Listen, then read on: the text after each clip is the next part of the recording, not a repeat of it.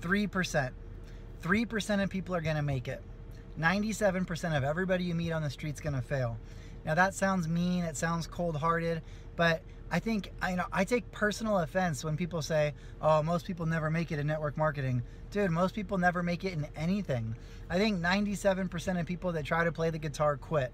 I think 97% of people that get into real estate fail to ever even sell one house. I think 97% of relationships to some degree fail. I mean, people suck. People are awesome, but people suck. You know, they're both true. They coexist. I see people do the most amazing things and I'm in awe and I'm like, wow. You know, I love those videos on YouTube that say people are awesome and they're doing incredible things. I'm like, yeah, but so many people are addicted to watching these videos on YouTube, the fail videos. And, you know, it's kind of sad, but true. You know, people suck. And what I mean by saying that is so many people never rise to their full potential because they doubt themselves and they allow other people's opinion of them to become reality.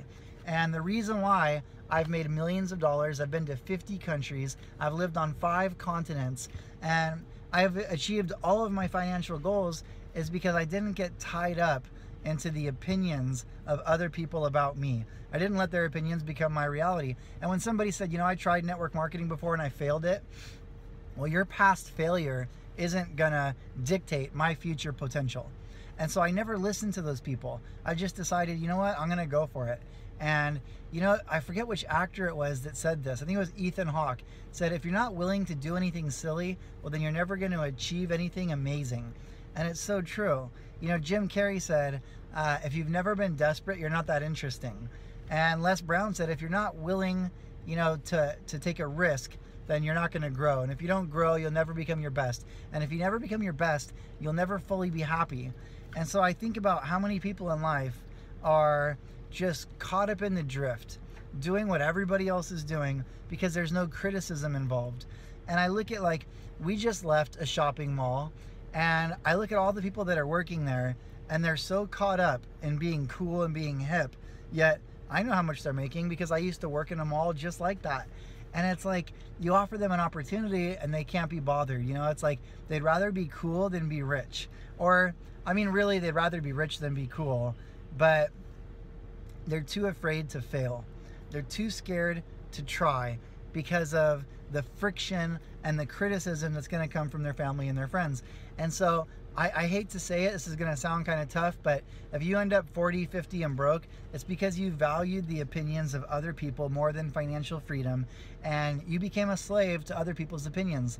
I never had that problem. 19 years old, I got into network marketing. All of my friends laughed at me, said it was stupid. I never said they were stupid back. I never laughed at them. I never even thought like, oh, they're idiots, I'm gonna get rich and I'm gonna show them. I was just like, cool, man, you know, do your thing. I believe in it and I'm gonna go for it. You've got to be able to develop your own opinion in life, because the government and your family and your friends, nobody's gonna come up to you if things don't work out and say, oh, sorry, here's $1.5 million so that you and your family can live in the lap of luxury like you deserve. Ha!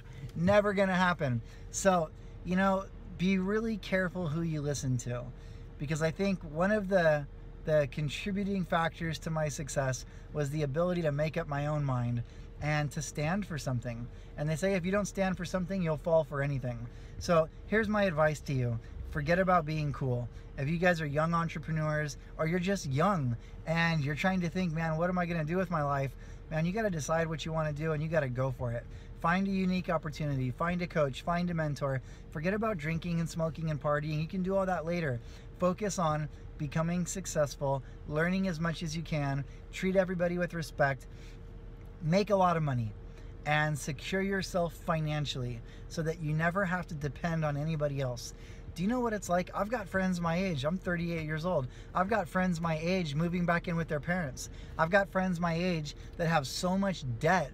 They're almost like depressed for life. They can't even get out of bed. And so it's not about having the right watch or having the right car or any of that kind of stuff.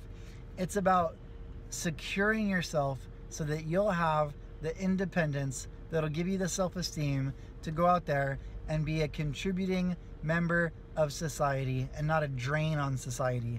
You know, there's a small group of people that are doing network marketing, making a fortune, and we've bought property, made investments, pay our taxes on time, and we're upstanding members of the community, and we're contributing. And I truly believe if you help enough people get what they want, then you're gonna get everything you want. So if you're looking at this video for the first time, Clif Braun, author of Social Marketing, made millions in network marketing, still doing it full time and loving it. I love doing meetings, I love doing trainings, I love doing conference calls, and hopefully I can serve as a little bit of inspiration that try something different. You know, you don't have to get locked into the box of doing the same thing that everybody else does. You can be your own person, develop your confidence, protect your confidence, and do what you really want to do.